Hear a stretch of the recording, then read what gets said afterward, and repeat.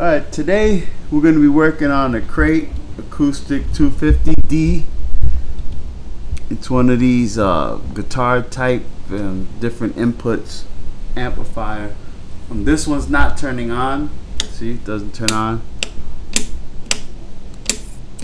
And we're going to show you guys what's the problem with these Crate Acoustic. It's a pretty nice unit. It has four speakers in it. Pretty loud.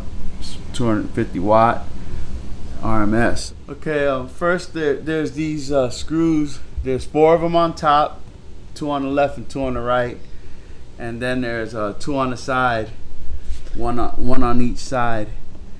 And you know, you just remove these screws. I already have them removed, so that way we don't waste time. But you remove these screws, and that lets you slide slide this the whole thing out.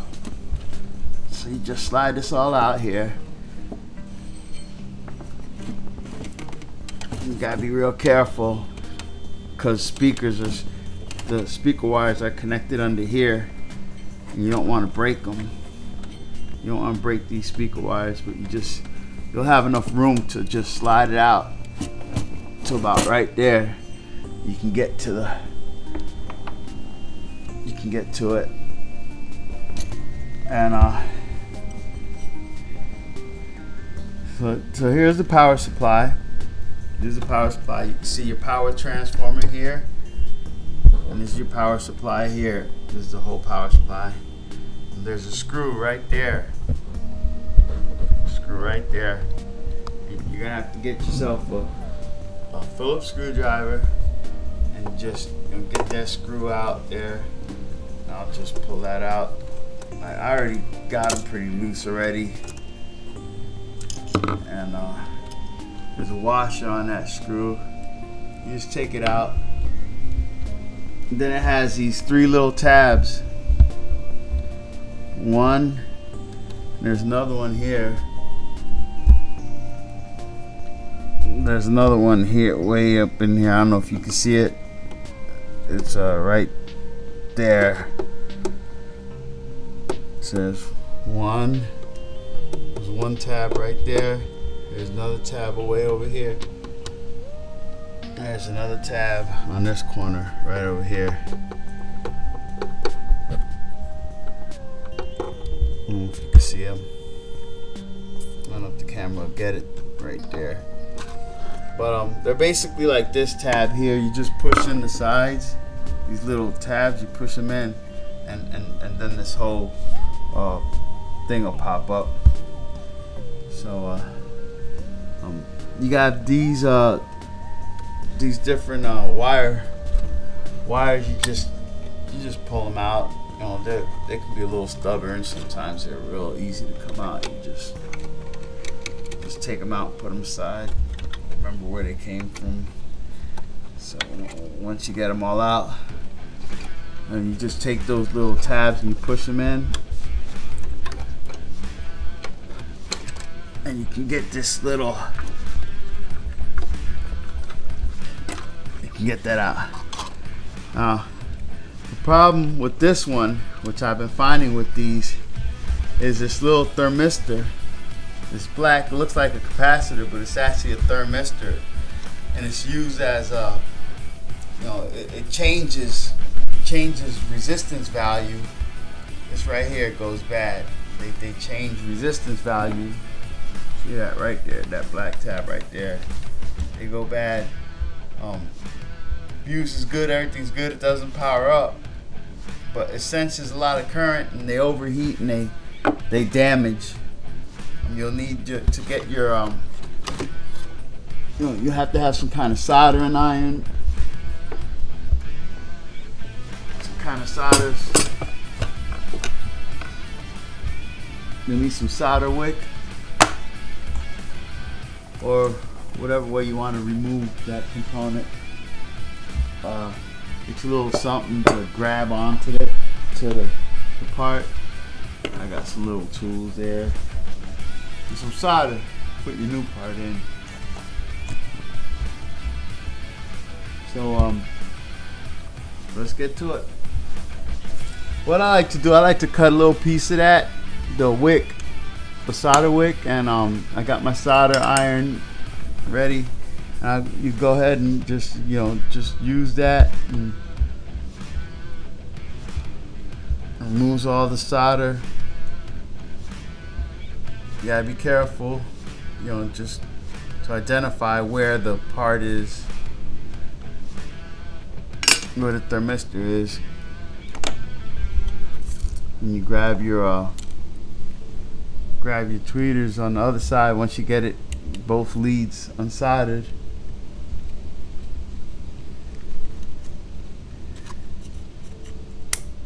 And you just work it out there. It's hot, so just be careful.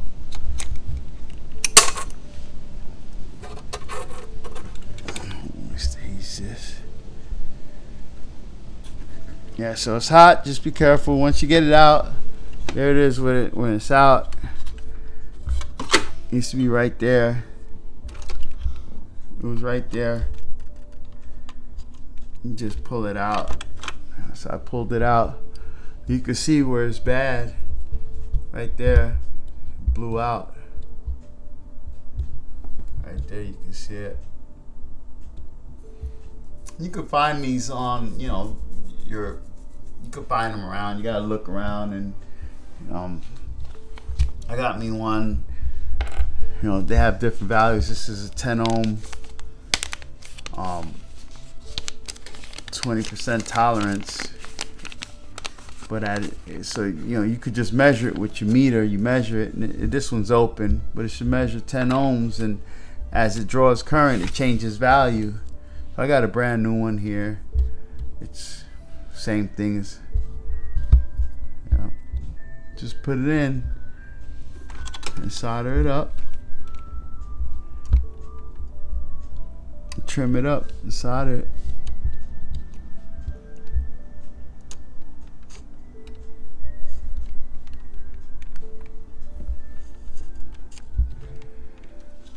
Got it in there, and there it is.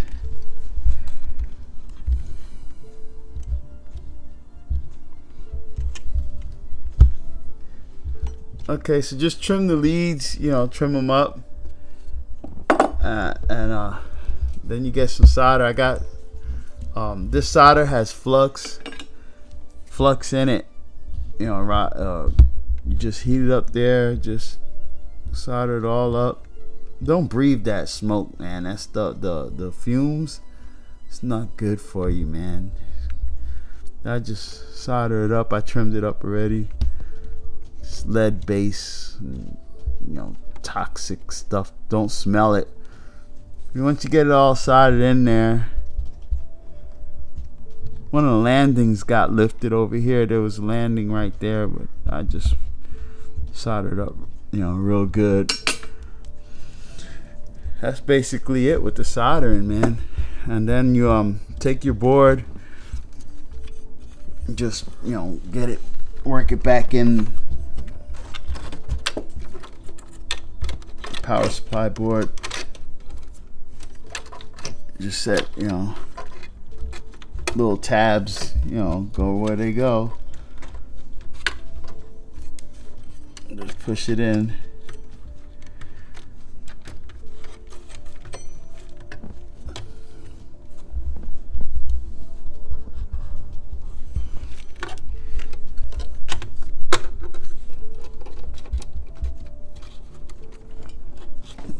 Can be a little stubborn. You just push them back in. It just slides back in.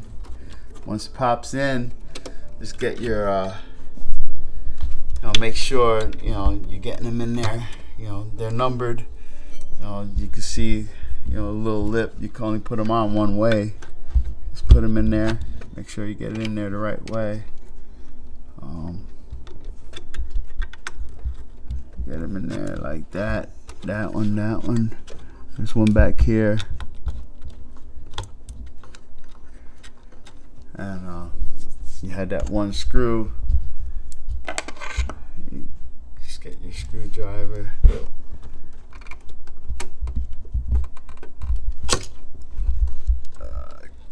Just gotta be careful, not, you know, you don't want to tear nothing up.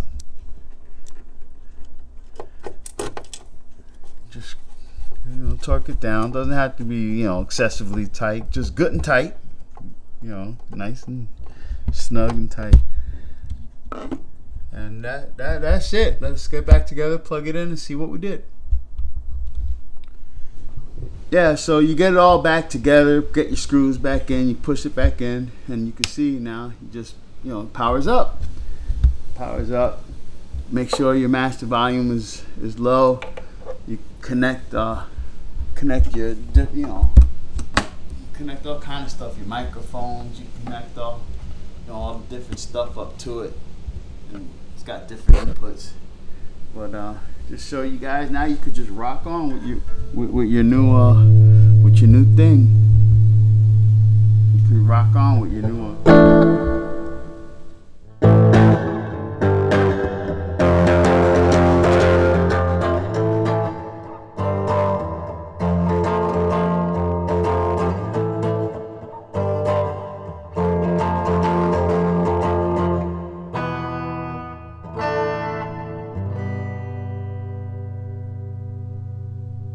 Another one from Fix It Man.